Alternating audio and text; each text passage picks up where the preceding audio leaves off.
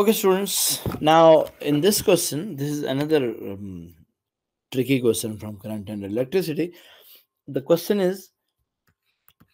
states that in a circuit shown, all the resistors are identical and all the ammeters have negligible internal resistance.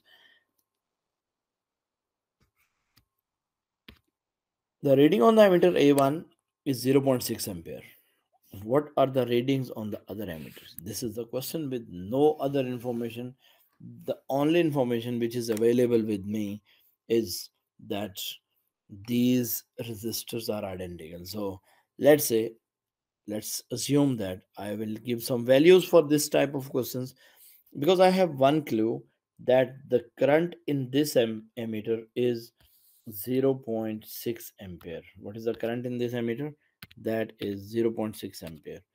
It means that I have to go through this all with respect to those calculations. Let me select a color for that, and then I will move on.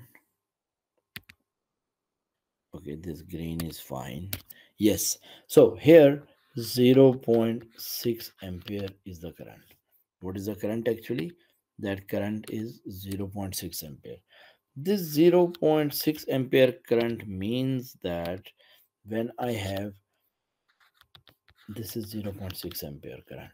So if this is a resistor, this is a resistor. So from two resistors, the current is basically 0.6. So I'm going to select the value of voltage is 12 volt.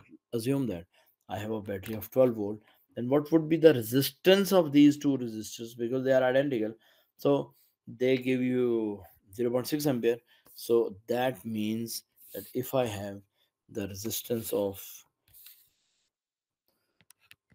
I need R is equal to V divided by I. So V is 12 volt and divided by current is 0.6. So it means it would be 20 ohm. So if total resistance of these two is 20 ohm, it means R1 is of 10 ohm and R2 is of 10 ohm. So this all is just for, this was my requirement. It was not the question requirement. That's why I did this all. Now it means that this is 10, this is 10, this is 10, 10, 10, and 10 ohm resistor.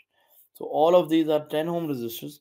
So if I say that current flowing through these 10 ohm resistors is, for the 20 ohm resistors, the current is 0.6 ampere, right? This one. Okay, let's talk about this one now.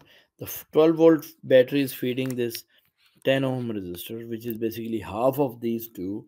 It means current would be double. So in A3, current will be 2 times of A1, which is equals to 2 times of 0.6, which means that it would be 1.2 ampere, because the values of current and resistances are related with each other. Now let's talk about the third aspect. Here resistance is of 30 ohm. So 30 ohm resistance is 3 times than 10 ohm resistor, which is passing through A3.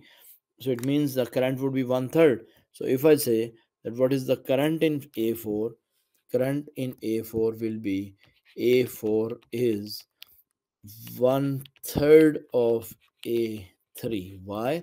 Because resistance is 3 times. So when resistance is 3 times, current would be 1/3. So let's discuss that.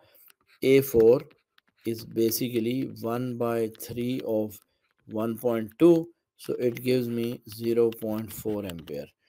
So I got all these readings. Now the only reading which is left behind, I would love to apply a proper rule over here. This is a current which is 0.4 ampere. This is the current which is basically,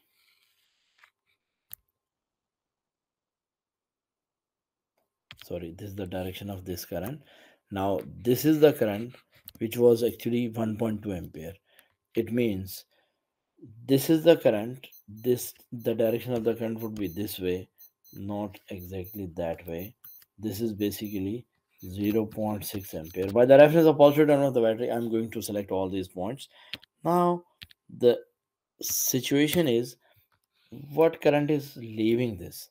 So this leaving current is A2. A2 is equals to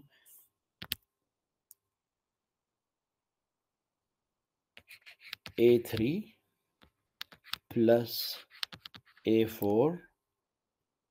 I am going to correct this arrow. A4 plus A1.